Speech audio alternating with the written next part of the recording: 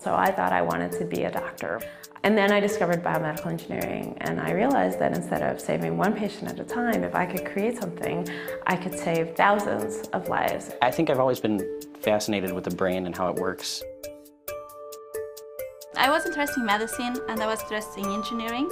So biomedical engineering brings these two big fields of medicine and engineering together. So you want to be a biomedical engineer? Well, you've come to the right place. I'm Bruce Wheeler, adjunct professor in the Department of Bioengineering at UC San Diego and past president of the IEEE Engineering in Medicine and Biology Society. Join me on a journey through one of the most exciting yet challenging and competitive fields. The body actually has engineering principles built into it already, and it's just a question of uncovering them. I've always been interested in how complex the heart is and everything that goes into making the heart function. I basically want to help people walk again. Biomedical engineers are dreamers, but we dream things that can become a reality. In this overview of biomedical engineering, we'll give you the opportunity to sample and explore the many areas of focus within this vast field.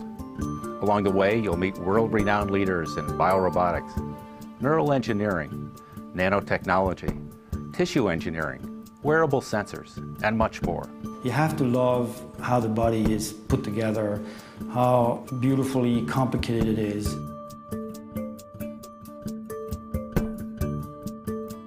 You can challenge yourself constantly. They'll expose you to their work, offer advice, and tell you about their own backgrounds. A biomedical engineer is a person who is passionate about working at the interface of technology and medicine.